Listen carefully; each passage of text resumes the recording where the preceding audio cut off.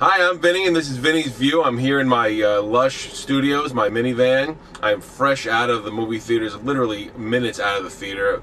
I just got done seeing Public Enemies. This is a movie starring Johnny Depp and Christian Bale. The story is about John Dillinger. John Dillinger was a notorious gangster in the 1930s, in the Depression era. He was a real-life character. And he was not your typical gangster. He was very suave, loved the ladies. Actually, he was actually a real big star among, he was kind of a rock star among gangsters back in the 30s. The public admired him. He would rob banks and let the people keep their money. He only wanted to rob the banks. So, you know, he was a well-loved gangster, if you can call him that. Good looking, dressed well. But, you know, he was a gangster and a murderer, and he became public enemy #1. He was the #1 criminal being sought out by J. Edgar Hoover and his Federal Bureau of Investigation. The FBI was kind of new back then, and Hoover was really, he created a bureau that was very, very new in the way they sought out criminals. They used science, and Melvin Purvis, as played by Christian Bale, was the head of the guys who were hunting down Dillinger and hunting down Johnny Depp playing Dillinger. So the movie really is about Dillinger basically trying to rob these banks. I think he had an ultimate goal, though. His ultimate goal was to really just get away, get the big score, get away with his girlfriend. His girlfriend was named Billy Frechette. She was a half French, half Indian woman that he fell in love with. It was his goal really to make a lot of money, make a big killing, and take off for Caracas or somewhere far away.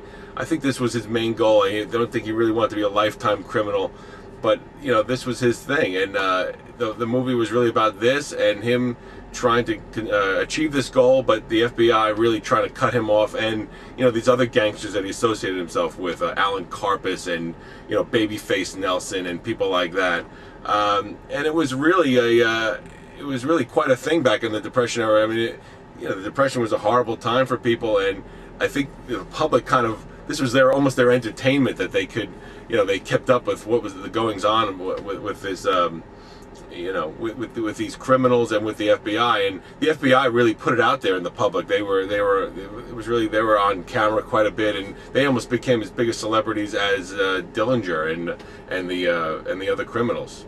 Obviously, as the movie goes along, there's going to be a tragic ending to this, and but all along you're actually kind of rooting for Dillinger to succeed. I mean, they portray him as really not that bad a guy, and of course it's Johnny Depp playing him, so obviously he has a lot of charisma and a lot of character to him, and he's just really an amazing actor. And I'll talk about him first. He just does a fabulous job playing Dillinger. Actually, a much more low-key role than you're used to seeing him play. You see him really over the top in Pirates of the Caribbean.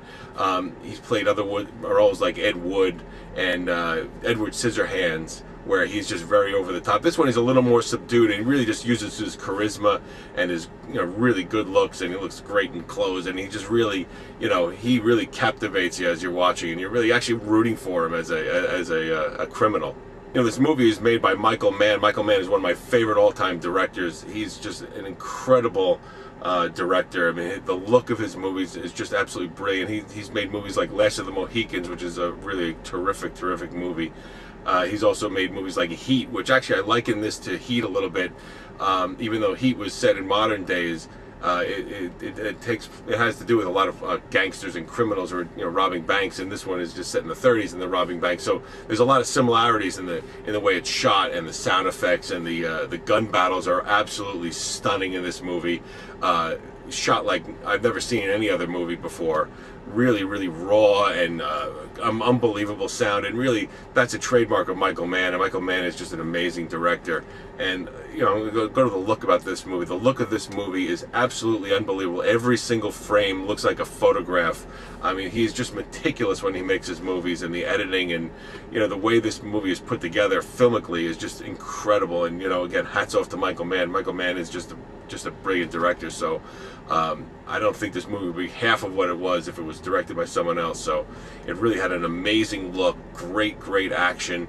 But what also is great about his movies is that he is not afraid of having performers perform. And you know, he got great performance out of Johnny Depp, obviously. He actually got a great performance out of Christian Bale as well. You know, we've seen him kind of playing superheroes in Batman recently, and certainly was just in Terminator Salvation and things like that. He was actually a little more subdued and really played the G-Man role very well, and you know, a totally different type of role for him, and he did a very good job playing Melvin Purvis, the guy hunting Dillinger, and he just really was very stoic, and you know, he just never stops. You could just tell it. He was a guy who wasn't going to stop, and really till he caught Dillinger, till he got him, and Bale did a really great job. Marion Cotillard plays Billy Frechette, but she plays his girlfriend, Dillinger's girlfriend, and she does a great job playing her, and you know, she's very sexy, very beautiful woman. She looks great, and you can understand why Dillinger is pursuing her and never wants to leave her, even though he, you know, ends up in jail, and you know, he knows it would be dangerous to come back to her, but he does anyway, obviously, and you know, she does a good job portraying his girlfriend and playing the object of his affection, so you really understand why he's kind of coming back to her. And she won an Oscar playing Edith Piaf a couple years ago, and really hope we see more of her in the future in some American movies. She's really a terrific actress. Billy Crudup is in this movie. He plays J. Edgar Hoover, and he does a great job. He's really convincing as Hoover. You know, he doesn't do enough movies, I think. He was in Almost Famous, which is really a great movie. I loved him in that movie. And he was also in Watchmen recently, and he was a little bit way too naked in that movie for me, but in this movie he plays J. Edgar Hoover, and he does a really good job, and you know, terrific. Really good to see him in this movie. You know, this movie is really not for the faint of heart. There's a lot of really graphic gun battles in this movie, and a lot of you know, graphic action as well. But I think that was the era back then. The era was very violent. These gangsters, you know, like I was saying, Johnny Depp played Dillinger as a, you know, almost a rock star, but you know, these guys were really violent men, and you know, Michael Mann does a great job depicting that, and you know, in turn it does get very graphic. But you know, I like that kind of action, so you know, it wasn't for me. I wasn't going to turn away from it. So, but you know, it is a very violent movie, and you know, really a serious movie in a lot of ways. It really is. It's probably the first real serious drama of the summer. It's the first real drama that was a lot of substance that came out. I mean, there's a lot of comic book movies that come out in the summer. There's a lot of action movies, which is fine. But you know, this is really a terrifically made drama by an amazing filmmaker, probably one of the best filmmakers. I think he's actually one of my favorites, and certainly in the past 20 or 30 years. And it's a terrific movie. It's great to look at. I mean, just purely to look at the film and the way the film was made, it's impeccable, and the sound is amazing, and he's really a perfectionist when it comes to the way a movie looks. The action is great.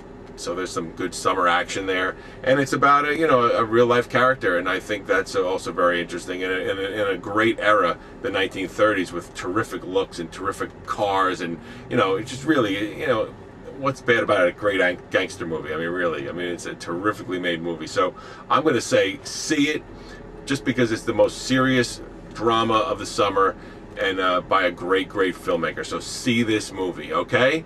I'm Vinny, and that was Vinny's View, and keep checking in every week. I'm here and ready to review any movie that comes along, okay? Thanks a lot.